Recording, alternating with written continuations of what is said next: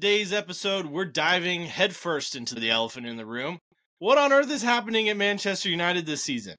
Is it tactical turmoil, a crisis of confidence, or just bad ownership? So grab your favorite brew, settle in, and join us as we attempt to unravel the mystery behind the struggles of one of football's powerhouses. I'm Redbeard, joined by my all-time partner in crime, Targo. How's it going, guys? This is an all-new episode of Brews and Banter FC, and it starts right now.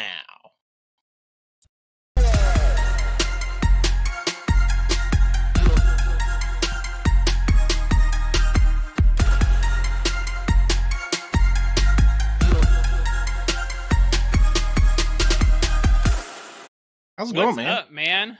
Good. How are you? I'm doing freaking-tastic. What are you drinking, more importantly? I'm drinking Snow Gaze, the new cold IPA from No Lie. Just came out this week.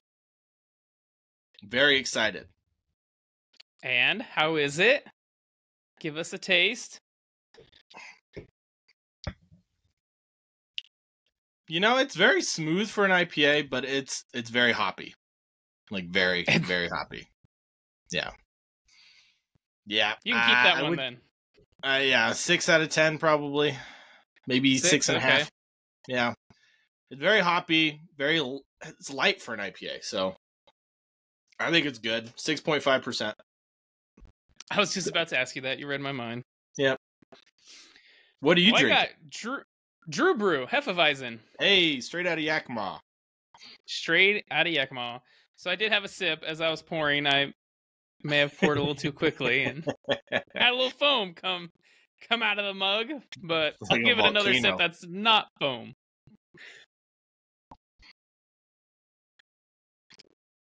I like that. Yeah. I've had that one before. It's light, but it's got good flavor. Good. Yeah, it's very good. I feel like with Hefs, man, they can either be hit or miss, too. Yeah, I think it all depends on how much hops get used, because, like, Widmer's is not very good. Oh, I love Widmer's. Pyramids, remember that? Pyramids Hefeweizen? I think I like both of those. Yeah, Pyramids was delicious. Drew Brews is great. A little slice of lemon. Yep, right at the end. Picked it up a notch. I'd give this a solid 8. Yeah? Too bad you don't have a slice of lemon to put in there. Be all fancy. I am not fancy. I am not fancy. Let's talk about Man United since we're on the subject. What is going on with Manchester United, man? I mean, for us Arsenal fans, it's kind of fun to watch. But if I was a United supporter, I would be so sick and tired of just watching this team, the ownership, the management, the players. I mean, all of it. The recruiting. I would be mad at the recruiting, man. The club right now is rotten. I know we've both seen Stranger Things, but you remember the first season when, like, the pumpkins rot? And, like, half of the pumpkin's still there, but the rest of it's rotted? That is Manchester United right now. I think that's season 2, but... Okay, maybe it is season 2. I should know. I'm watching it currently for, like, the 8th time, so... Maybe I should get that right.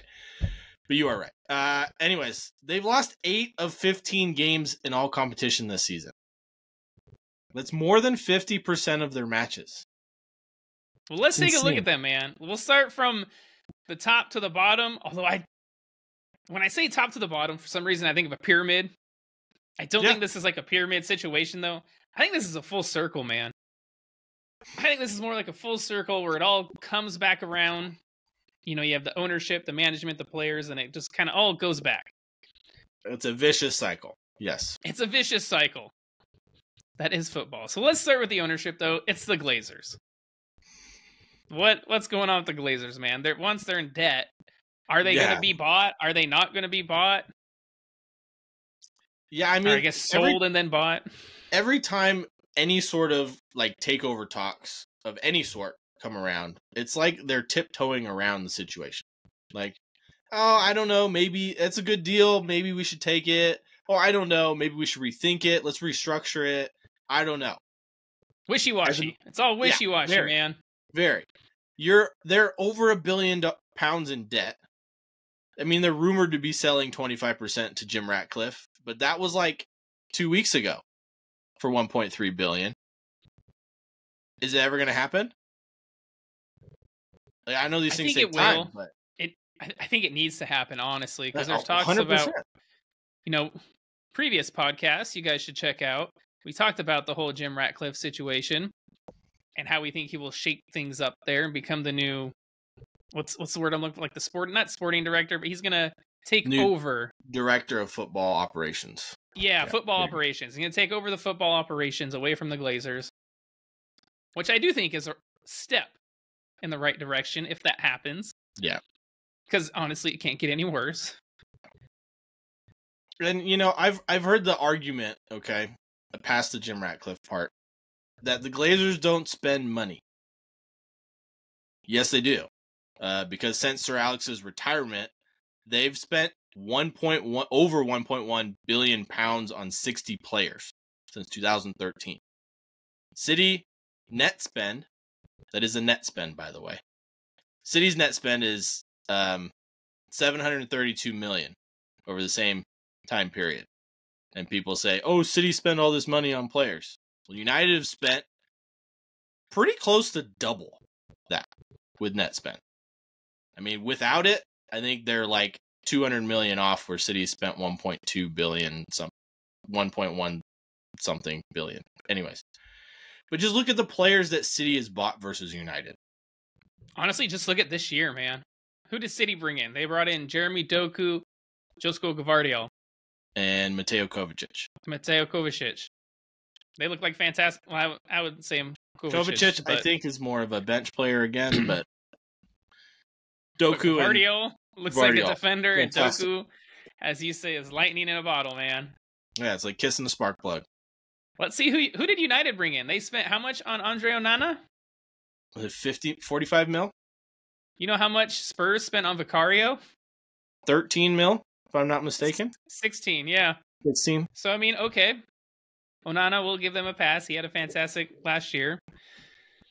Okay, so then they went and bought Rasmus Højlund. How much did they spend on him? Was it 60 mil? 80 something mil? Like that. I think it was 80. On a young, unproven striker. I will say he does look like a talent. He does look like a promising talent, but not what they need right now.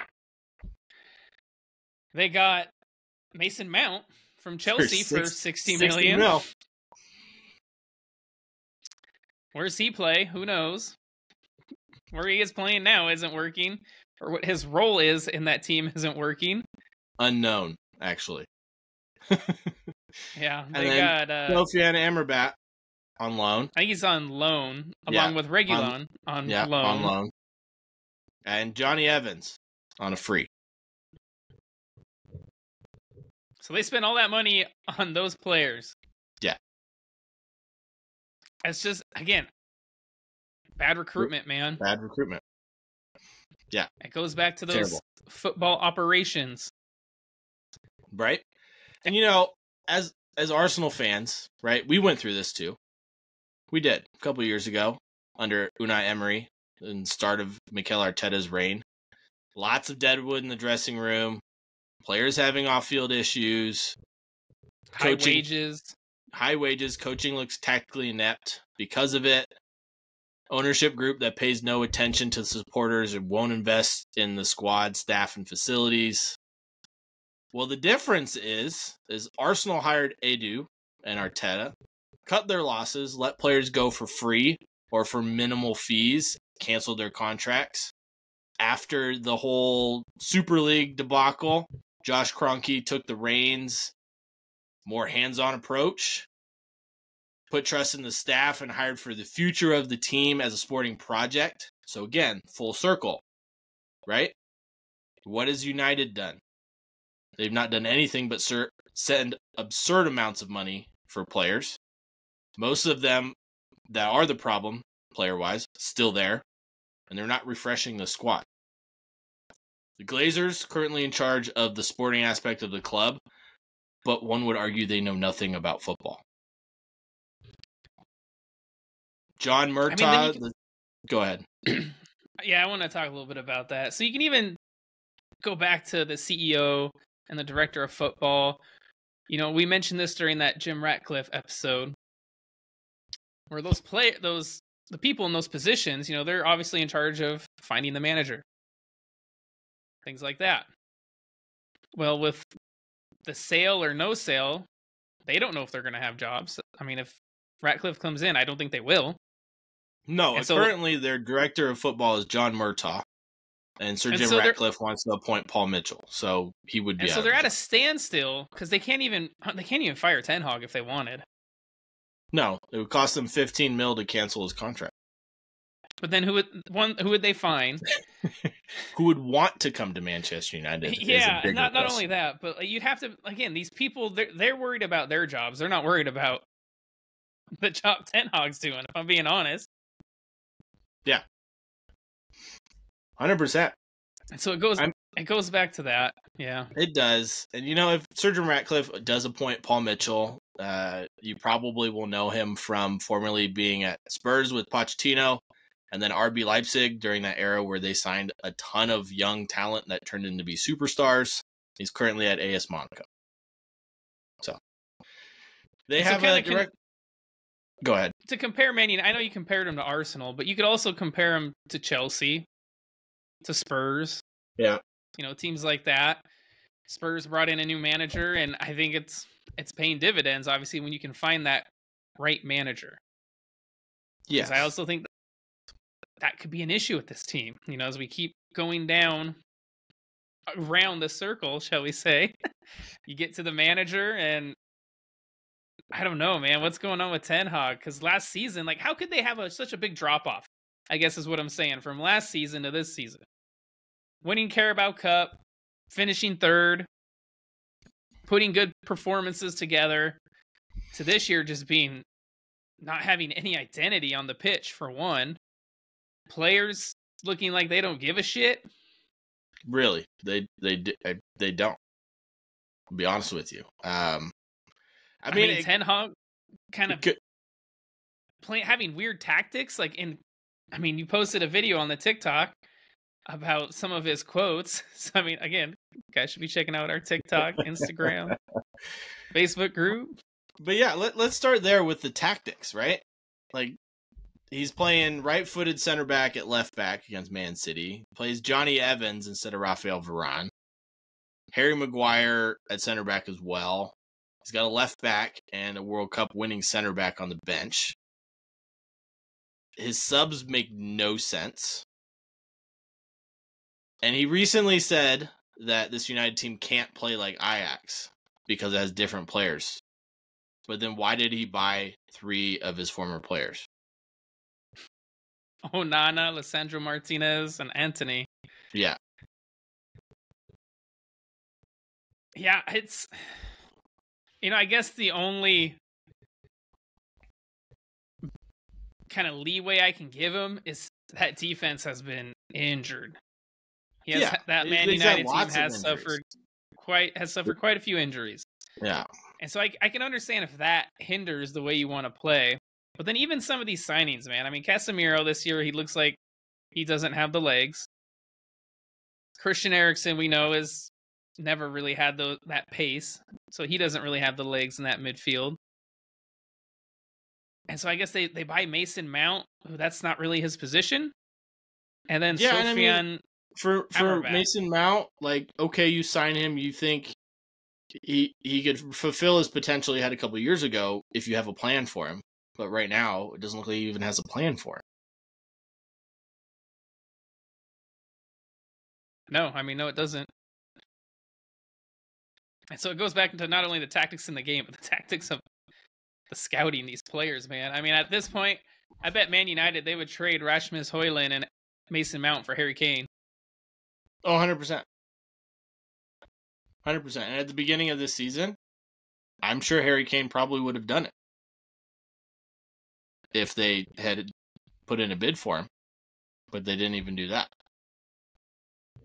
So then, this kind of goes back to man management of Ten Hag. I was just gonna say that. Yeah, could it be man management? I mean, he spent $330 million on 16 players in 2 years. Yeah, I see some of the names you got. Some of them, I mean, like There are some that were on Marcel loan, Sabitzer. right? Yeah. Sabitzer, Dubravka, Butland, Veghorst, Reguilon, Amrabat. But I mean, Tyrell Malacia, hardly seen him play at left back. Lissandro Martinez, when playing, I'll say looks like a decent defender. I'm not going to give him as much credit as people think he deserves, for one. I don't think he deserves very much, to be honest with you. But I mean, he has been injured. But yeah, you look at how much money they spent, and you look at these lists of players: Mason Mount, Johnny Evans, Andre Onana, Rasmus Højlund, Eriksson, Casemiro. And then they signed a unproven Turkish goalie in Altay Bayındır, who apparently Andre Onana is going to go to the African Cup of Nations in January, so he's going to play. No one knows what he's going to do. So you look at that money they spent versus, you mentioned Man City earlier, man. Or even like Arsenal, even. Look at the players Arsenal's bought over the last couple of years. Tottenham, Liverpool, was amazing. 2 straight transfer windows where they've done great in Tottenham.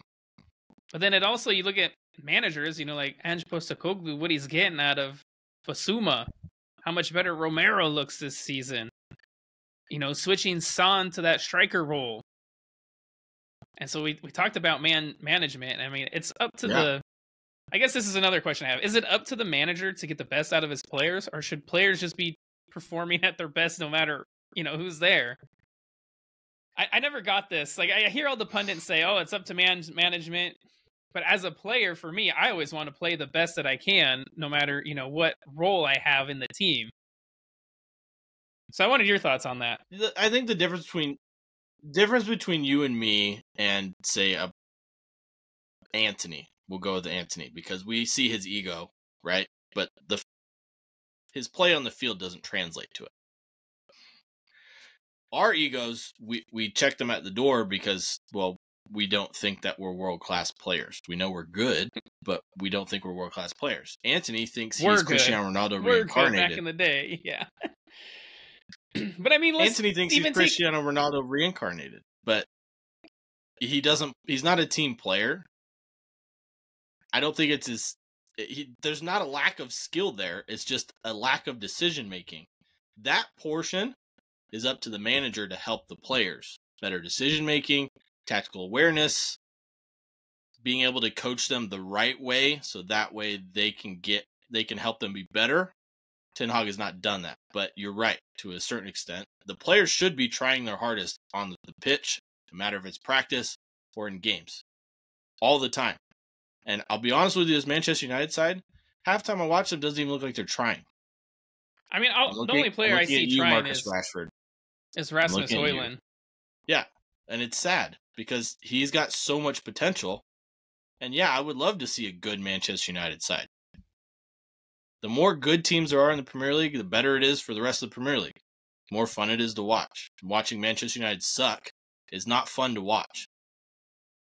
Unless you're a Manchester City fan, but they don't really have any fans. So I think we're, at least at that level, it is up to the manager. Because he can obviously see the skills and the talent a player has. But then it's up to him to put that player in a position where those skills are best used for the team. Yeah.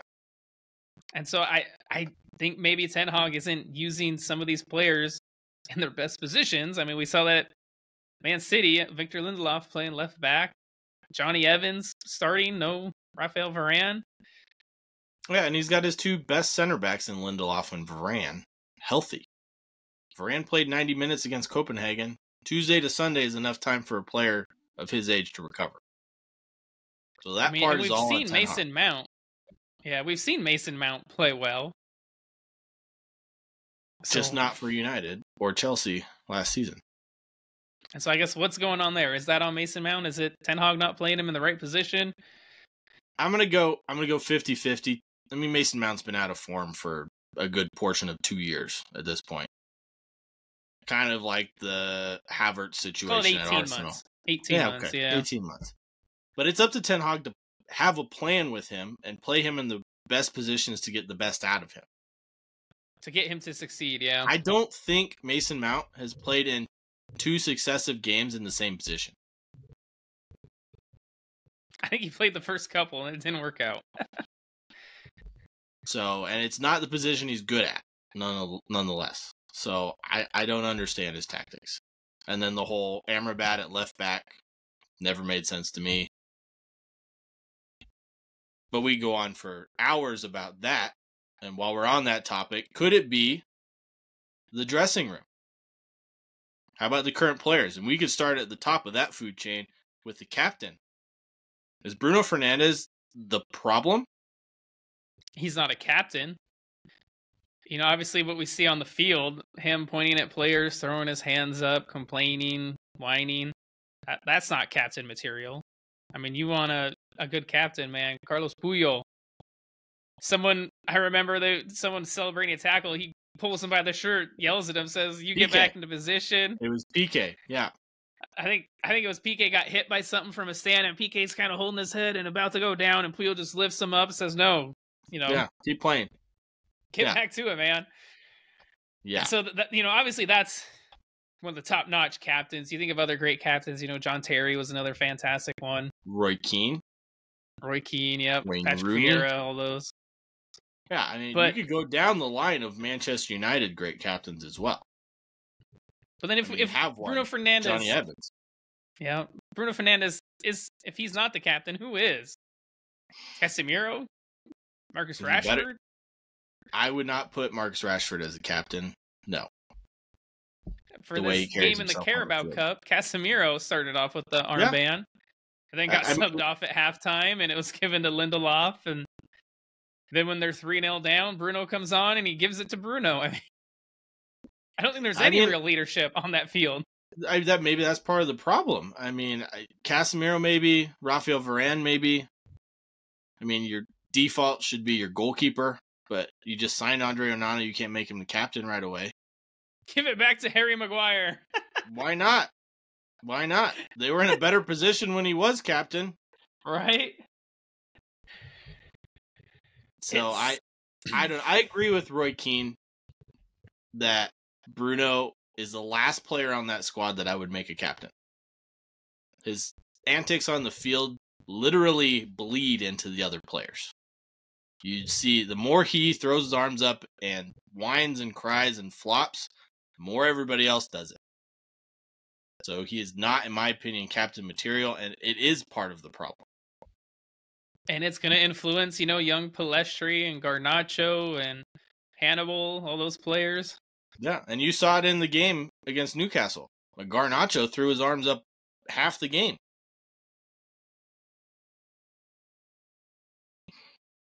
So yeah, I mean, let's look at the players inherited by Ten Hag, right? You got Tom Heaton, Lindelof, Maguire, Varane, Dalot, Luke Shaw, Aaron Wan-Bissaka, Bruno, Pellistri, Donny van der Beek, Scott McTominay, Martial, Rashford, Garnacho, and Sancho. Players he bought: Bindier, Onana, Evans, Malacia, Reguilon, Martinez, Amrabat, Eriksson, Casemiro, Mount, Holland, and Antony. Højlund. Thank you. I was going through that as fast as I could. I mean, a lot of dead wood wasn't terrible. He was free. Casemiro, I think they spent 40, and he looked at the time fantastic last season. He looked fantastic last season. So I don't know why he's all of a sudden regressed so much. For United to get into the Champions League last season and play as well as they did with the crop of players they have, I'll be honest with you, 40 million well spent. It was 100%. Højlund, again, at least he hustles, he tries. You can see the desire when he plays versus, Martial, man. When I was watching Martial in that Carabao Cup, oh my gosh. I remember when Arsenal were linked with him, and I was like, thank God they did not buy this piece of trash. He is terrible, man. He is so lazy. So lazy. Yeah. I mean, Amrabat's looking like an okay signing. He's a little slow for the Premier League. He's a little slow, which is I question that signing when you have legs in Casemiro and legs in Eriksen. So you're going by more heavy legs. Yeah. Mount's been bad. Anthony's been awful and probably the worst 85-90 mil spent in United history. I want to ask you a question. I don't know if you know it off the top of your head, but how many goals has he scored This season or total? Anthony, total. I want to Manchester say United. I want to say 5. So this season he has 0. I know that. Because So Martial, last year he scored. Anthony, So he had 4 in the Prem, 1 in the Carabao Cup, and 2 in the Europa League. So I was off by 2. He had 7 total for United because they bought him last season. But that's in a lot of games, man. Yeah. So and 0 this season, games, which is 37, more important. 49 games. Yeah. And what, like 3 assists? Maybe? 2. Exactly my point. So 9 goal contributions in 40, what'd you say, 49 games? Yeah, something like that. Yeah. Whatever. I mean, it doesn't help. It doesn't help that United's entire front line, their entire front line, wingers and strikers, have literally scored 1 goal and 1 assist, and it comes from 1 player. Marcus Rashford. In the Premier League, that is. Yeah. Like, that's insane to me. That their entire striking line has the same stats as Kai Havertz this season. So would any Man United players get into a top 6 team right now? You know, you think of Chelsea, Liverpool, United, or Man City, Tottenham, Arsenal. Are you considering Chelsea a top 6 side? It's been a couple years. I'll consider them a top 6 side, yeah. I would go Liverpool, Newcastle, Brighton, City, Arsenal, Tottenham. I'm not missing anybody, right? Okay. Maybe Højlund gets into No. Newcastle, maybe on the bench. I don't think so though.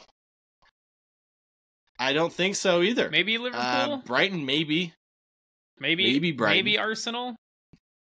The other teams, I don't think he gets in. I think at this moment in time, right now, not including potential, I think Eddie Nketiah is a better striker than Rasmus Højlund. I think he's getting a Villa.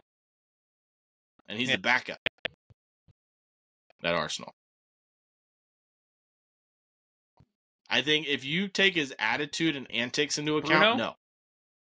If you take that out of it, yeah, he probably gets into Liverpool, Brighton, Newcastle. And I think that's probably it. Well, you've seen what Maybe Bruno even does Arsenal. out of that number Bruno, 10 Odegaard, position, Declan Rice. and he's awful. So no, I don't think so. You think a fully healthy Arsenal squad, you're putting Thomas Partey there, and there's no way Bruno starts in a more of a deeper role than Thomas Partey. Rashford, when he's in form, probably quite a few teams. Yeah. But right now, I don't even know if he makes it into like a top half side. Maybe, I don't think he makes it into Chelsea's side. I'm trying to think of the other teams that I haven't listed in the top half of the table. Brentford, I guess. United. That's why I think he should be benched. No, not at the moment. Villa.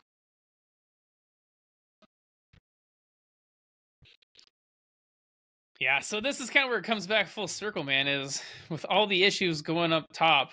Yeah, no direction CEO from the director of owners, football. just They leaking technically down don't into have a that- sporting into the director. players. They just have a director of football.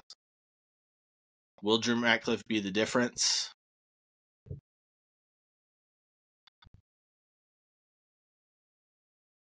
And so where there's a wishy-washy position like that, it makes it difficult to get new players, to recruit, to make those kinds of right choices and manager. Yeah. And it just relates to the Yep, overall seeping ownership into the roots of the hurting this club. I club. mean, you've seen the state or heard of the state of Old Trafford as well. I mean, it's one of the greatest stadiums in the world. It's supposedly the theater of dreams. It now looks, it's got overflowing toilets and stuff falling off the roof. Pretty much sums up Man United as a club. Yeah. Needs to be fixed from the inside out. Yeah. So yeah, that brings us to the end of this episode. We hope you guys enjoyed it. It was a lot of fun covering the overall shambolic state of Manchester United. Make sure you guys are following us on our TikTok, Instagram, join our Facebook group. Of course, check out our Redbubble account, Cheers. get the sweet merch. On that note, we love you guys. Thank you so much. As always, cheers.